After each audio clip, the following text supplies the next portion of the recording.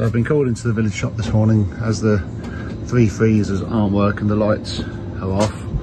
And if you look up here, that's the 13 amp plug plugged into the socket there, and it's got a box of Monster on it, and apparently that, if that was on there, that was keeping it working.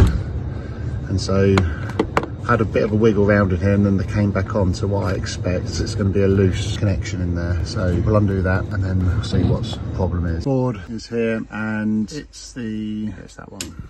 Looking at the cables and just checking the connections, they all look quite tight. So what I'm going to do is take the wires out the terminals, just check them, make sure everything's okay, and then I think it will probably be okay. As I'm looking in there quite deep, the insulation goes in quite a long way, and I'm just wondering whether the actual screw is screwing onto the insulation and maybe not connecting. However, as you look on the front of the socket, you can see that they're cracked. Take it all off and replace the socket. So I can't say for sure what the problem is. As you look at the conductors, they've not been doubled back. You can see on the CPC that the screw was on the insulation. So I think everything, you should always double these back nice and neatly, and then you get a good mechanical connection. So therefore you get a good electrical connection.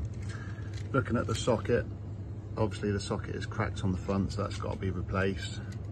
There's nothing on the back that makes it look dodgy, albeit not a particularly great socket, but it's okay. We'll put in a click socket. Cable's now coming from the bottom like this, so when I do fix it onto the back wall, it can be like that.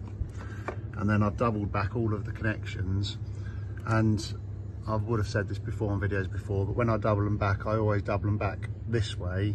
So when the screw is screwed down, the screw is going on to the bit that's folded over, and them two being side by side next to each other gives a real good mechanical connection, makes it a good electrical connection after that. I have mounted the socket on the back wall, that's all wired up, cable's all doubled back, everything's nice and tight. But yeah, moment of truth, let's turn them on. And the lights have come on, so hopefully that's all it was. Just to repeat, I think, yeah, the sockets were cracked. I wouldn't say the terminals were loose behind there, but they possibly weren't great. But the problem is with the socket being laid on the floor like that, is that I suppose they're putting things on top of it all the time.